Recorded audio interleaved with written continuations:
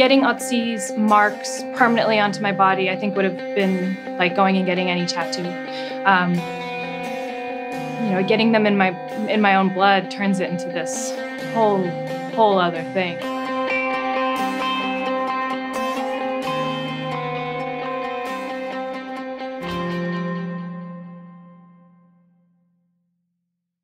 Otzi is the oldest mummy. He was found in the Alps in the 1990s. Hikers happened across his corpse. They thought that he was, you know, modern-day human who had fallen and died recently. Scientists date him back to the year 3300 BCE. He is a physical, actual body that we can point to, not some sort of like Alexander the Great who is dust now underground.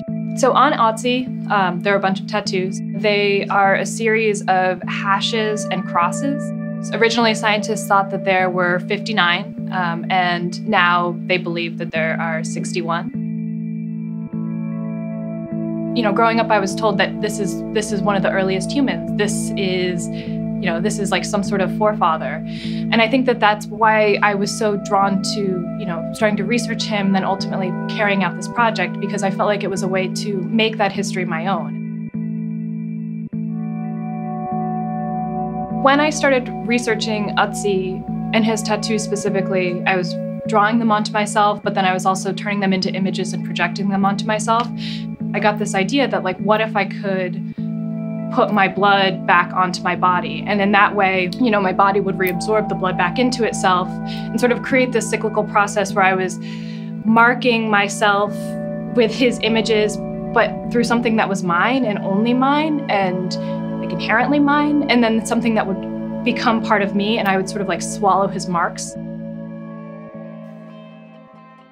I tried calling around to a couple of tattoo shops in Brooklyn, and I was met with a lot of, I don't want to do this. I had somebody tell me that there was no color in blood, which seemed crazy, like, you know, because there's a pigment in blood that makes it red. Another friend was like, you should reach out to Three Kings because they do weird stuff, and they're, you know, into doing weird stuff. That's how I found Matt.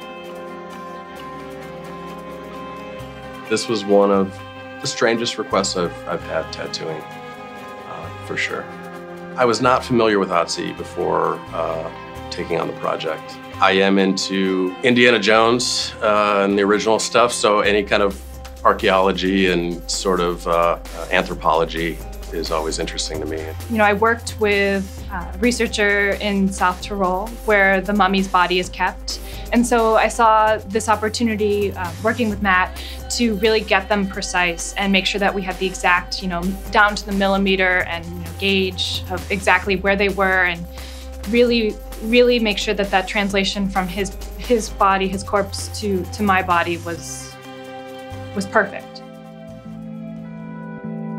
Once we poured her blood into the ink cap, I got a little queasy for a moment, you know, and I mean, I've been doing this a long time. I've seen enough blood that, you know, it's not a big deal.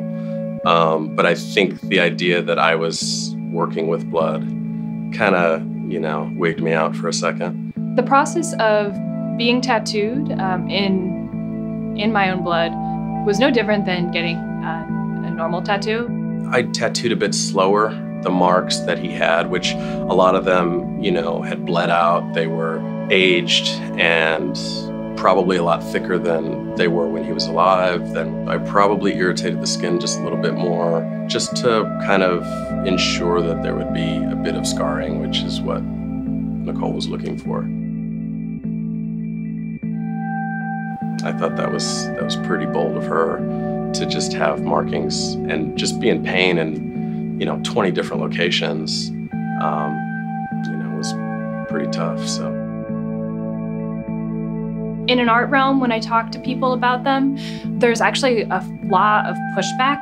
There's a lot of like, you don't know what that mark is, you know, the mark is sacred, you know, the image, his images are his. There's also like, I think a lot of politics that get thrown in about the female body that mostly women take issue with. And I find that conversation incredibly interesting. But when I'm like in the line at the grocery store wearing shorts and some old lady sees it, there's this like kind of this look of like confusion, but weirdly understanding.